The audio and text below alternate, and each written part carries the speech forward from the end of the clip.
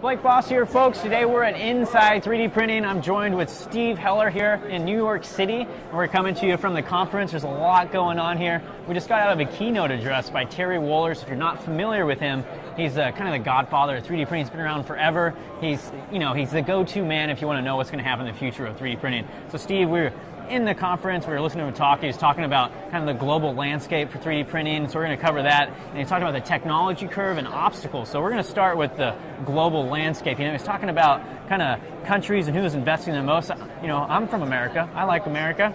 How's America doing compared to some of the Asian countries out there? Well, actually not very good at all. The problem is America is investing collectively with the match through the American Makes Foundation $100 million with company matches.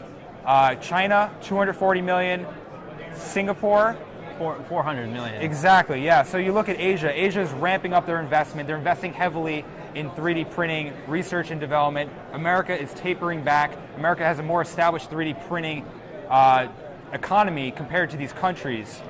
Yeah, so I guess that's not very good news then, Steve. But I guess on the flip side, though, we do have some companies based here in America like 3D Systems and Stratasys, which has operations over in Israel with their object merger. Right, that and also these companies are investing privately in their own operations to develop new technologies, to improve their service centers, to bring new materials online. So we have a more mature market, so maybe government investment doesn't need to be as high to be as competitive, exactly. Because China and Singapore don't have any big name 3D printing companies. Right, they're a very small percentage of the market compared to America. America's a little bit more than a third of the market of 3D printer install base worldwide.